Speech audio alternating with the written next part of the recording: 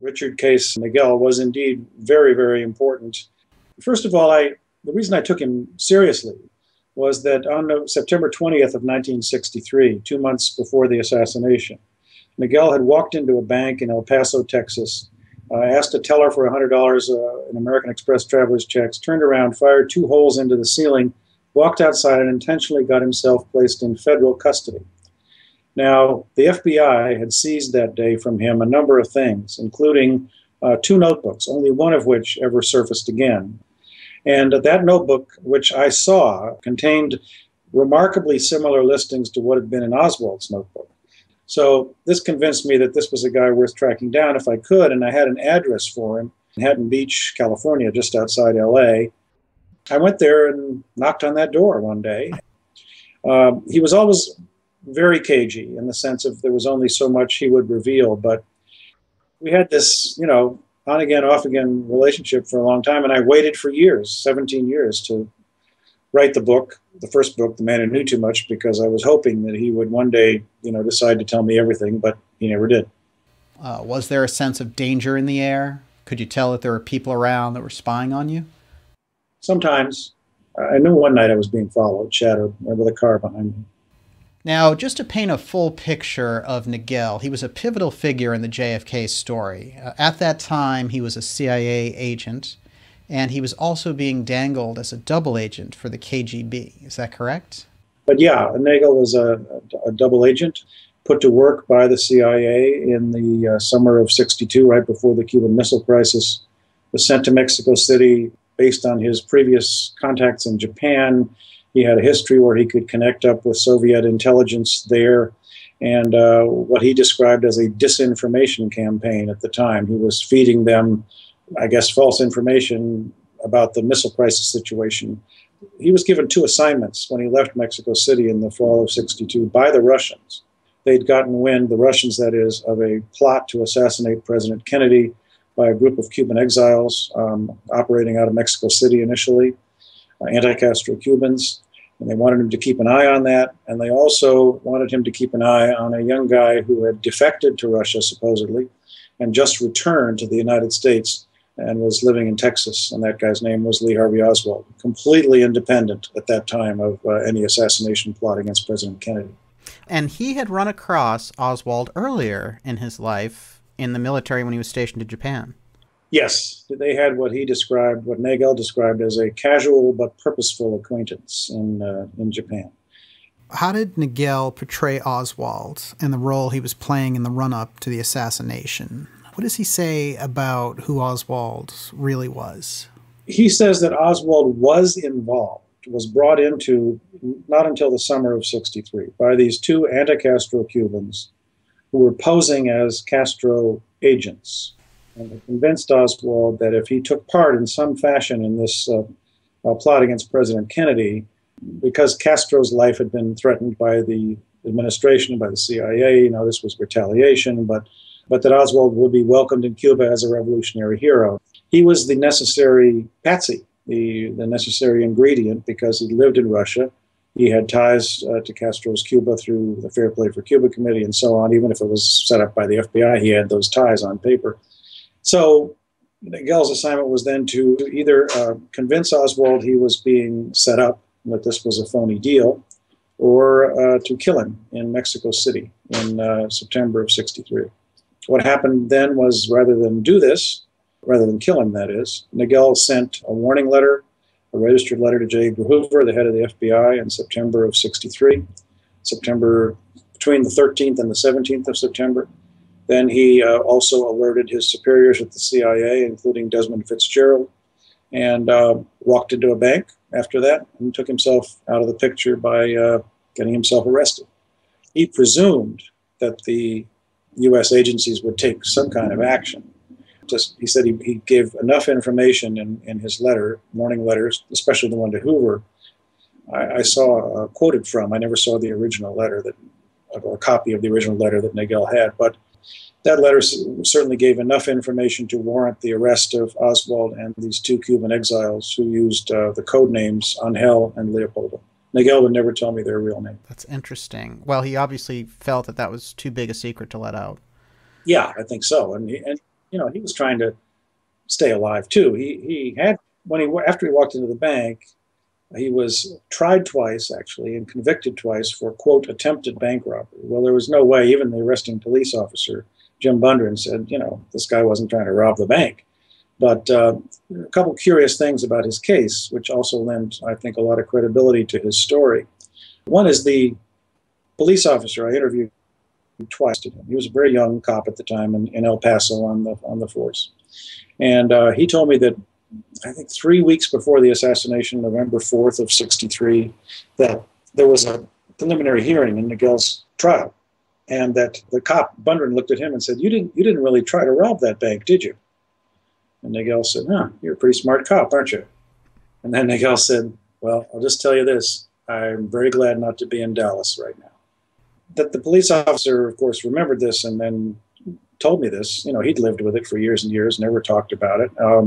That was one very strong piece of evidence supporting that Nagell was who he said he was, as much as he would say. And the other interesting thing that happened was that in January of 64, before there was ever a jury selected or anything, a new judge was brought into Nagell's trial. Bam, all overnight.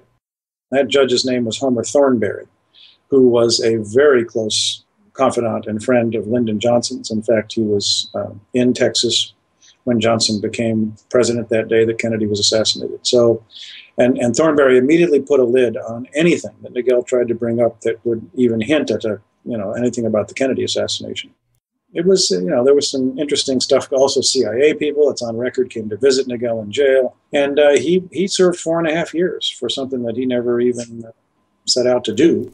And then he gets out of prison in April of 68, immediately shows up in East Germany. This guy was released at the border in a high-level prisoner deal. And it was Nagell, but nothing was said about the bank incident in Texas, none of that. It was just, here was this guy, a former military captain, who had been held captive or held behind the then called Iron Curtain for, 4.5 months. So what was going on? I mean, the guy clearly was not just some flunky off the street. With his relationship to Oswald, he was sort of stalking him, keeping an eye on him in New Orleans then the summer before the assassination. And then at a certain point, he has these orders to either convince Oswald to get away from these conspirators or to kill him. Right. And who's giving him the orders? The Russian. At least it seems to be the Russian.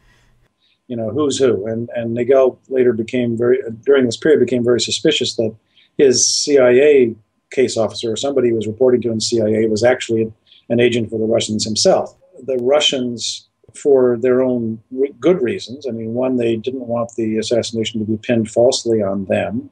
They had enough connections on this whole inside world, that could happen. Ironically, not the Americans, but the Russians who set out to try to prevent this from happening. We have a real left trail with Oswald, and then there's Guy Bannister and this whole David Ferrie end of it, and that feels very right-wing. Yes, and Oswald was connected to those guys. There's no doubt about it. I mean, Nagell said that too, that Ferrie was involved with Oswald, so was Bannister. So, are we ever going to sort it out? I doubt it. I mean... But one thing about Nagell, he came back, or you came back in conversation and contact with him around the time of the ARRB? It was very, very strange.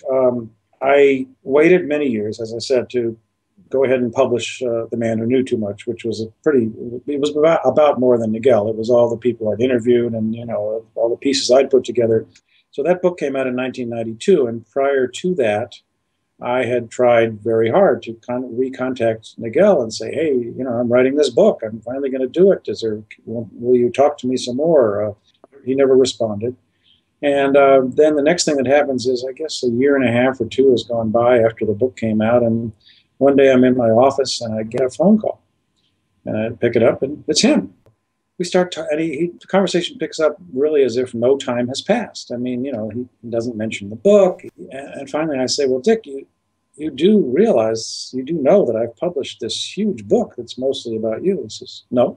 I said, well, I wrote you all these letters and to tell you that I was doing this. And he said he never received any of them. So clearly someone was still, tampering with his mail. And would you meet with me again? And he said he would. And then he didn't, and later said he was told not to contact me or not to meet with me when I was out in California. So in 1995, then I was giving, the paperback of the book had come out. I was giving a lot of talks here and there, and I'd been in touch with the Assassination Records Review Board, and I was trying to convince them, this guy is worth paying attention to. You should. I'd always believed if Nagell was subpoenaed by an official government agency, that he would probably talk if someone took him that seriously. And unbeknownst to me, they then decided we are going to go after Nagell. They sent a subpoena to him, to his P.O. box in Los Angeles. And the day that subpoena arrived in his mailbox, he was found dead in his house. So then his son, the review board flew immediately out to Los Angeles. The police sealed off the house. And the review board went in with his son and went through what was there. It wasn't a whole lot, but there were keys to a series of footlockers that Nagell kept in, I believe it was Tucson, Arizona. And Nagell had always said that there was one trunk in particular, the purple trunk, that contained what everybody wanted to know about. So his son flew to Tucson. While the son was gone in Tucson, his apartment was broken into in San Diego and left a mess. And when he got there was only one trunk missing, and that was the purple trunk. So what happened, I believe to this day, that even though the autopsy that was done on Nagell indicated a heart attack by natural causes, people know how to induce heart attacks, and it's quite probable in my mind that somebody had him killed before he would potentially have talked to the Assassination Records Review Board. And somebody also did away with the purple trunk and broke into his son's apartment. And somebody is whoever, I don't know. I could only speculate about that. But one thing about Nagell, there's a recording that he did supposedly that kept him alive. And that may be one of the things he was moving around in that trunk. And can you tell us a little bit about what that recording would be all about? Yeah, apparently he said that late in August of 1963, he surreptitiously tape recorded a conversation among, I guess it was 4 or 5 people, talking about assassinating President Kennedy. So Nagell had this tape, and he called it one of his pieces of life insurance. He didn't want that tape to surface because he knew if it did, he would be probably not with us much longer. Nagell is actually referenced in the JFK movie. I know Fletcher Prouty is supposed to be Mr. X, but the actual meeting took place with Garrison and Mr. X is based on Garrison meeting Nagell. How did that go, or how did that come about? I know that Garrison investigation is 1967. Garrison went to New York, and this was right after Nagell got out of prison. By the way, he was just suddenly let go. He's suddenly free. It's April of 1968. Garrison meets him in Central Park. They walk around, talk, I think, for a couple of days. At any rate, Garrison did write about Nagell in one of his books. And Garrison told me, as did Fensterwald, the attorney, that they both felt that Nagell was, as of the mid-70s, when I interviewed Garrison a couple times, he said Nagell's the most important living witness there is, if somebody could get him to tell everything he knows. And then Nagell ended up, after that, going to Europe and, as I mentioned earlier, being taken off a train in East Germany and held for 4 months, probably not just in East Germany, but in Russia, the Soviet Union. And he told me that he had actually handwritten a, quote, confession, telling everything to the Soviets of why he did what he did, why he walked into the bank, what his choices were in that period in September of 1963. One thing I find fascinating is that Nagell talked about someone named Leon Oswald, who was in the New Orleans period with Oswald, shadowing him, pretending to be him, doing this Oswald impersonation. Yeah. Did he go any further with that? Not much. He just said there was a second Oswald. He used the name Leon. One thing he did indicate was that this second Oswald was murdered by mistake. In other words, maybe somebody who thought it was Lee Harvey Oswald around the 19th of September, 1963. That's so Maybe different. after Nagell didn't do it, somebody else, went ahead and did it, thinking, but they got the wrong guy. So we have a lot of this name shifting with Oswald. In his military records, you go into that quite a bit. You refer to the possibility of a second Oswald, not just someone impersonating him, but someone who actually was groomed from a very young age to be an Oswald double, following his footsteps throughout his life, create these conflicting accounts. Yeah, that indicates, and it certainly is known that, the whole double idea operation was used by intelligence services of both the U.S. and the Russians, and that it could sometimes have begun when someone was very young. In other words, they're grooming these kids for certain roles, and they look alike, and lookalikes have a lot of uses in the intelligence world. Sure. So yeah, I mean, and I made some calls too when I was in touch with John Armstrong in the mid '90s. I mean, I called the principal of Stripling Junior High, where one of the Oswalds went, and he told me that the day of the assassination, the FBI swept down on the junior high and demanded everything, demanded to have anything they had on Oswald. And it was so sudden that he was kind of taken aback by it. Why are they so? Why is that the first thing anybody wants? So this is junior high, right? Junior high. Is this evidence of some kind of cover up with pictures and so on of a double Oswald? I mean, it seems that way. Yeah. But John's book, Harvey and Lee, goes into this in great detail for any of your listeners who are interested. I think it's very interesting because there is this evidence after he was killed that even the Secret Service were confused about his identity and were trying to track down. And at some point you mentioned in your book that in '64, the original idea of exhuming him came up in '64, even though it happened many years later. Yeah, it did, because they weren't sure. Was there a Harvey Oswald? Was there a Lee Oswald? Were there two of them?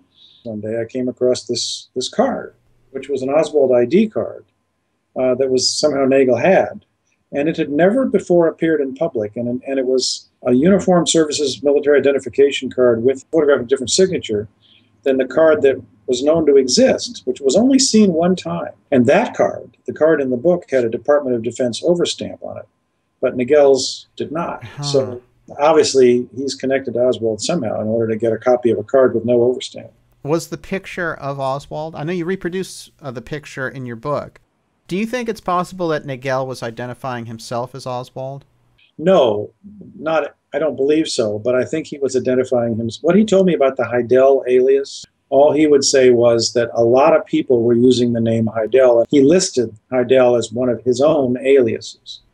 What that meant, I don't know. I mean, once I raised the possibility with him that I might have figured it out, which was that HID, the first part of it, those were the initials for the South Korean intelligence agency, the predecessor of the South Korean CIA, for whom Nagell had worked or been involved with in the mid-50s in Japan. I said, and ELL, well, those are the last three letters of your own name. Well, he kind of blanched when I said that, and refused to make any comment. He was trying to tell you something about Oswald without actually saying it all. But in your own work on Oswald, how do you see Oswald now that you've gone through all the research, you've had these experiences? What is your opinion of Lee Harvey Oswald and the way he's portrayed as the lone assassin, of course, in popular culture? But you've researched it. How do you actually see who this man was? Well, I certainly don't believe he was the lone assassin, and I don't even know if he fired a shot. I mean, there's a lot of evidence that he didn't. And I think he is and remains one of history's greatest enigmas. He's 23 years old, and look at all he had done in his life, and from the time he was a kid, and all these associations he had on both sides. I mean, I think he was the perfect patsy. I mean, they needed him to pin it all on in order to, number one, do the cover-up. I mean, I don't think the Warren Commission, with the exception of somebody like Allen Dulles, who was a pretty evil guy, but certainly not Earl Warren and Richard Russell and some of the other people on the Warren Commission. I mean, they weren't doing this because they were covering up what they, for some various reason. I think they were sincerely trying to keep us out of World War III. I think they had been told that, if this is pursued, we're going to find out that Oswald had these direct ties to Castro and the Cubans, and before that to the Russians, and that they were involved in assassinating our president. What are we going to do? We're going to have to go to war. Did you come to any conclusions about Ruby and if Ruby knew Oswald? Yeah, I think that it's quite likely Ruby knew Oswald. There's a lot of people who say that Ruby and Oswald were acquainted. You had a very interesting interaction with a gentleman named Philip Corso, who was retired military intelligence. What did he tell you? He had worked as an investigator for Senator Russell. He'd been gathering whatever material information he could find and reporting to Russell. And Russell, by the way, he was the main guy on the Warren Commission who came out and he wouldn't sign the report. He said, there was a conspiracy, basically. And Corso was talking to him about this double Oswald thing, that there had been two Oswalds, and one of them went into Russia and a different one came back to the United States. And they were lookalikes. So again, you had this kind of, scenario that John Armstrong writes about being talked about in a different context, and that there was a whole thing about Oswald's passport once he ended up in Russia, which Hoover was very concerned about. We know from the official record the FBI had said in 1960, we are concerned that an imposter may be using Oswald's passport in Russia. Yeah, and that's documented fact. It's just endlessly, it's a rabbit hole. You start going down it and you don't know quite if you're ever going to reach the center of the earth. I think that was by design. I think and that's the other reason I thought Willoughby could have been involved, because he was a genius. He was a master of this kind of manipulation and spy games, or Dulles too, for that matter. Well, we'll never know who really killed President Kennedy until they release all the dossiers in Russia, Minsk, But if there is any real sort of evidence that links Oswald to the CIA, you did so much work on Antonio Veciana. And, of course, on the 50th anniversary, he came out and said that David Atlee Phillips was Maurice Bishop, his case officer, and that he met him with Oswald in September 63. How do you feel about that kind of revelation? I always thought that Maurice Bishop was Phillips, and I met with Veciana several times. Met him at the Trailways bus station in Miami, and we sat down in a cafe, and he said, reveal this incredible story, which was that, he'd been involved in all these plots to kill Castro. He had a CIA case officer he called Bishop, who, was called into a meeting in August of 63 and had Oswald there at the meeting, and this young guy who said nothing, but obviously was connected to him somehow. He was telling this story at the same time to Gaten Fonzie of the House Select Committee investigator who lived in Miami and I happened to be staying with Gaten at the time in Miami. But Veciana said, you can't tell Gaten that I'm talking to you about this. So it was kind of a little bit awkward, I didn't. And I sat on this story. He told me if I published this, his life could be in danger, and I respected that. So I didn't do anything. And then all of a sudden in 76, at some point, Jack Anderson did a column, syndicated national column, about a Mr. X, coming out in the Kennedy assassination. And that was, obviously, to anybody who in the know, that was Veciana. And then I think it was 1979, he was shot outside that same Trailways bus station, shot in the head. But he did survive and lived to a ripe old age, and did, on his deathbed, talk about David Phillips as having been his case officer, therefore having been connected with Lee Harvey Oswald. And, really wanted to the truth to be revealed so that this country our country could move on, from a place that I don't think we've ever really recovered from, which was 50 years ago now. But I think once something of that magnitude happens, and it's basically the truth is not told about it, that colors everything that has happened ever since, and through into the situation we've got today with the surveillance state that we live in post 9/11, and the NSA revelations and the gridlock in Congress where nothing can get done. We called back in the 60s. And for the four great leaders, starting with JFK and then Malcolm X, and Martin Luther King and Robert Kennedy, were all gunned down. And with them, I think, went a lot of not just hopes, but chances for real change, the way a lot of my generation, at least, and others too, envisioned could come to pass back then. And you can feel the threads of that JFK cover-up going through the 70s and Watergate and sort of the 80s Iran-Contra and coming along right up through 9/11. And it's almost like all that stuff grew up, and here we are in the middle of it. If we could understand the JFK as sort of one of the turning points in history, we'd understand this kind of militarized, centralized state that we're starting to live in more and more since 9/11. It's a great tragedy for the country and for the future generations of the country that this has come to pass. Kerry Thornley is someone who pops up in that world. He's a guy who sort of bunked with Oswald in the military and actually wrote a novel about him. Did he come up? I know Garrison was interested in him. I talked to him once, I think, on the phone, but he was pretty spooky and didn't really want to. He certainly knew him in the Marines, and he did write a book about him in, 1960, based a whole, novel around this guy. So weird. Oswald's supposed to be a nobody, but you have like J. Edgar Hoover interested in him and guys writing novels about him. He was like I say, a real enigma. But Hemming actually knew Oswald. He had run into him in 1959, I think, at the Cuban embassy or something. At least he said he did, and he probably did. I mean, Hemming he knew a lot of people. He was a soldier of fortune. He was fighting to overthrow Castro. He was a great big guy, 6'6". Oh, unbelievable! There were only two really that I absolutely thought I would trust him 100%, and those were Nagell and Antonio Viciani. This one I know is tricky, but it's like Judith Very Baker. You've come across so many of the witnesses who've come forward and the way that you would have addressed a witness or believed them or not. And you've probably seen enough of her testimony. What do you think? It's obvious that she was at the Riley Coffee Company, but what do you think of her sort of painting this gigantic picture of Lee Oswald? I don't really know. I didn't disbelieve her. I found her actually quite a sincere person, so probably did know him. Yeah. And may have been his girlfriend. She says she was in New Orleans. Ventura finds her perfectly credible. He thinks that she's, she fills in a lot of the gaps that he'd never been able to fill in before. So maybe he's right. That certainly she's worth listening to and paying attention to and tracking down as much as one can the leads that she gives. Do you think that MK Ultra was used in any of these kind of larger political assassinations? I'm thinking about the Robert Kennedy assassination. I would almost bet on it. I would bet on it. That Sirhan was programmed, that he didn't remember what happened. He didn't fire all those shots.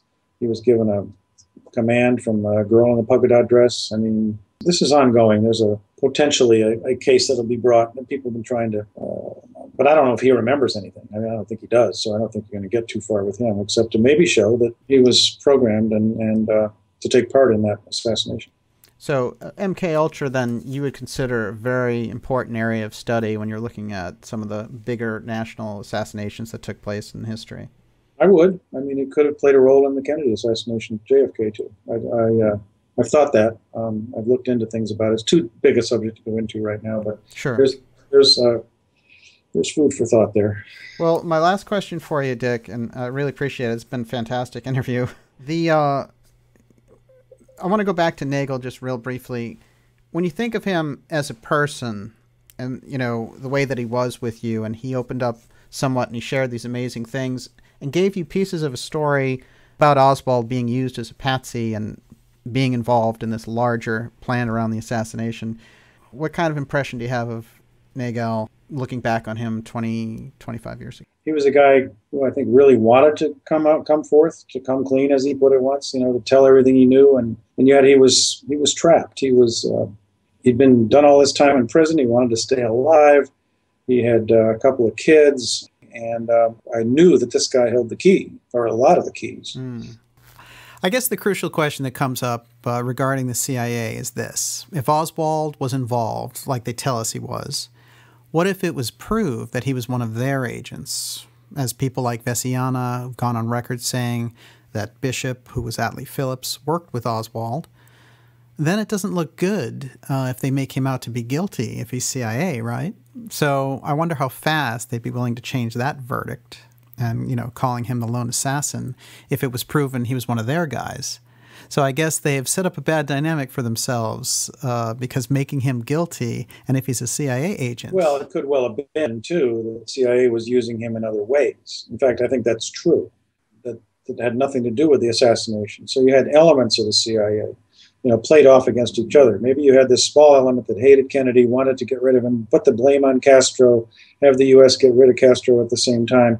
And that was one cabal, as it were. Mm-hmm. Then you had this other arm of the CIA that was using Oswald with Fair Play for Cuba Committee stuff, and maybe Phillips was part of that. I don't know. Maybe Phillips wasn't this dire conspirator trying to get rid of Kennedy. But then, how's it going to look? I mean, the guy's connected with the CIA, people are going to jump to all kinds of conclusions. So you can't ever let that come out if you're the CIA. So I think that's quite likely part of this scenario we're talking about. So thank you for shedding light on the dark areas of deep politics and the JFK assassination. Well, it's been a pleasure talking to you.